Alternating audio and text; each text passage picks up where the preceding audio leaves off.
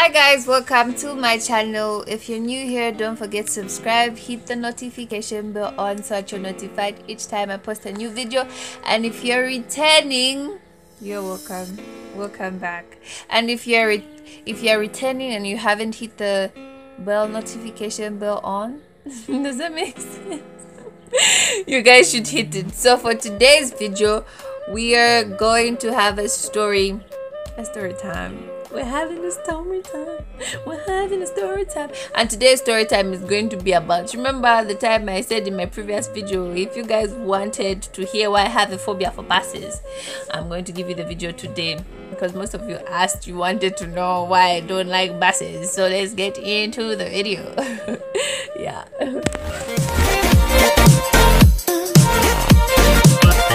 Okay, so I was I think in grades 2, 3, I'm not so sure, I've forgotten, but somewhere 2, 3, I used to go home with a bus. I don't even know why I used to go home with a bus at that age, but I used to go home with a bus.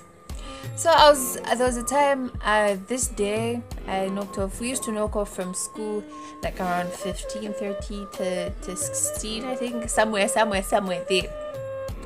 Then I went to the station to board buses, and if you're from like Zambia, not even from Lusaka, if you're from Zambia, like when you want to board a bus, like there are these people they call conductors. If you are not from Zambia and you're watching this, conductor is one person that guides you to enter into the bus.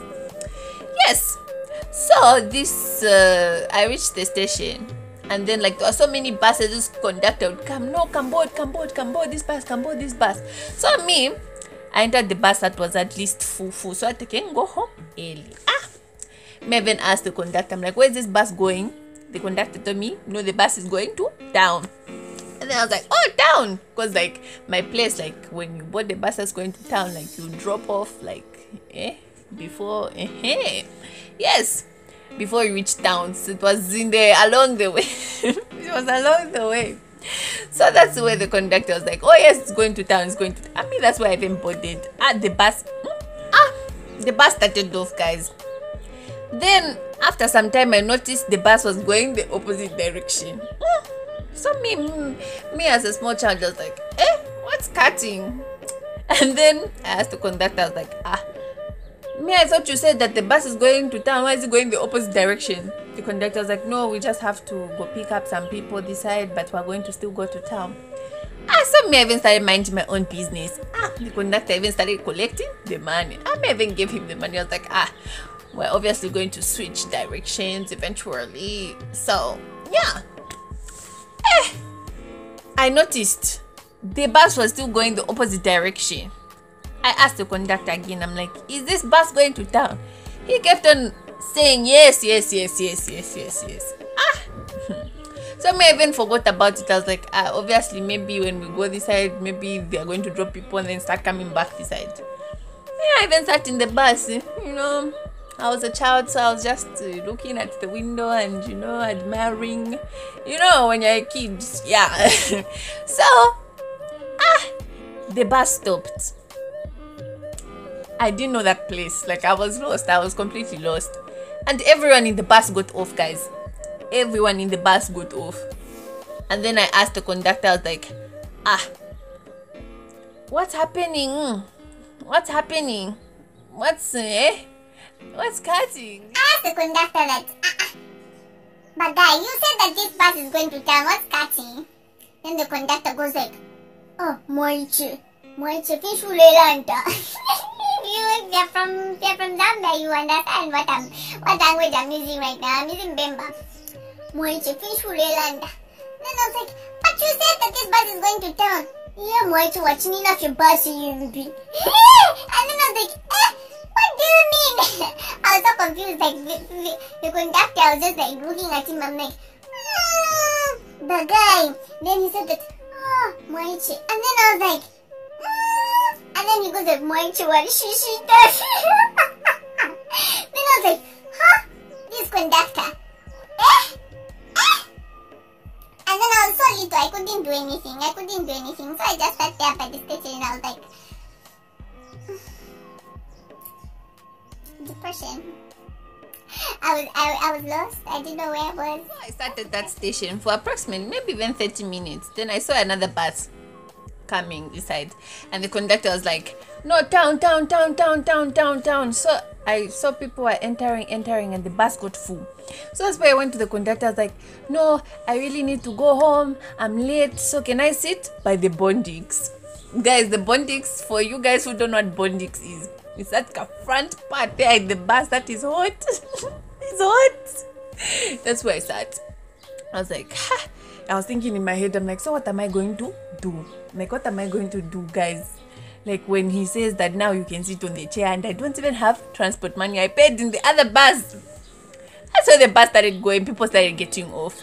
Then the conductor was like, now you can now sit on the chair. I was like, no, it's fine. I'm very comfortable here. Nish, it's hot, guys. It was hot.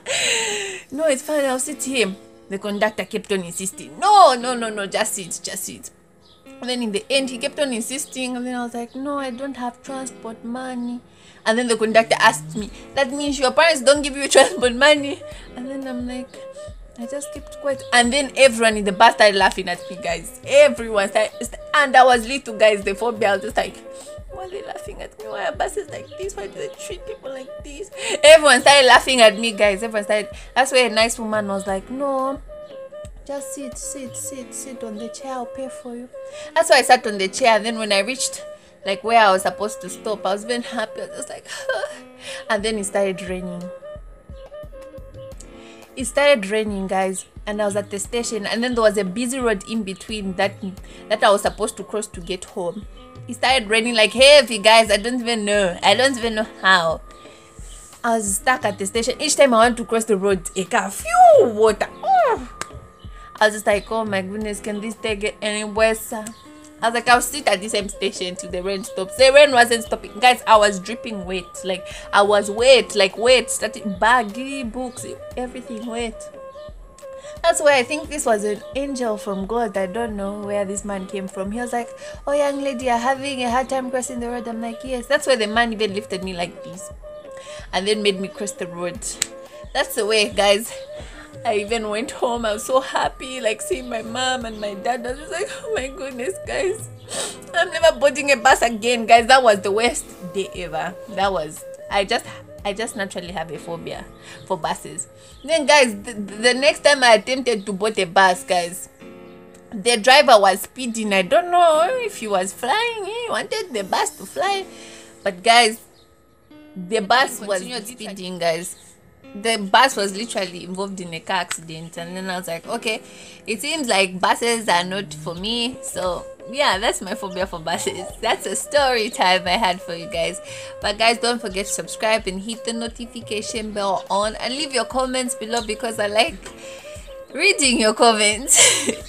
Yeah, and I'll be back with more videos.